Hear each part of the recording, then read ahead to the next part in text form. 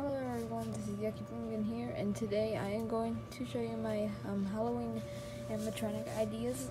I know I made a video a long time ago before, but like these are like fresh new, they're colored in, and yeah, so let's get started. So this one's the first one I made. It's called Take You the Torturer. Not the first one ever I made, but the first one I ever made and colored in. So it's similar to the other. Self-explanatory. Just look up KG the Clown and you'll get what the entire premise is.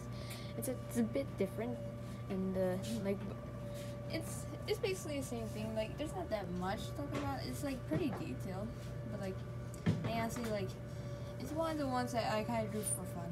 But like I still like it. It's still one of my favorite ones ever. Okay, so we're now gonna head on to the second one I ever made. Okay, the Clown. Okay, this may get a bit graphic, so basically it's called Hook Eye because there's a hook in his eye, and I know it is kind of disgusting, but just bear with me. Sorry, that's my sister. Sorry, just bear with me here. I know it is pretty disgusting, but hey, people made worse things out there. So basically, Lexi, can you leave? Can you not disrupt? Okay, sorry, that was my sister. What? Okay. So what it is basically a clown that's hanging from a hook in his eye, hence the name Hook Eye. And it's like missing legs and arms, and I think it's really detailed, honestly. And it's like one of my and one thing I noticed just after I drew, like a day after, like it's like similar to a to Scare Clown. And I mean like I didn't copy off it intentionally. It was just like that thing where like you think of something, but then it turns out it's already done by something else, but you never noticed that. It's just, yeah, I thought it was cool at the time. And also, my favorite part is the afro. Yeah, and I also like how I did the details there. Okay, the third one I ever colored in was a prop I made called Insane Intentions. So basically, Pumpkin Patch Prowler, a prop, but it's basically a reskin of that, and it has like the light up head, and it's basically being electrocuted. That's why it's like all grimy and all that. That's why you can do the retreat. Like it lights up, it like moves around, and like you can like see the head glowing, like it's flickering.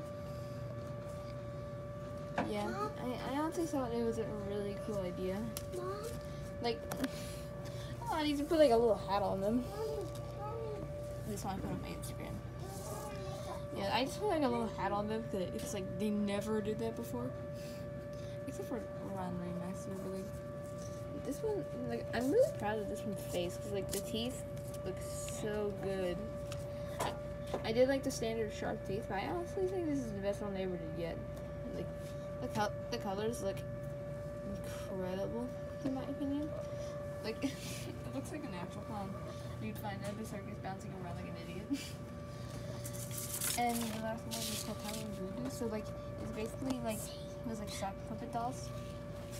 It's like the sock puppet dolls, and except like so this one is basically a giant haunted one.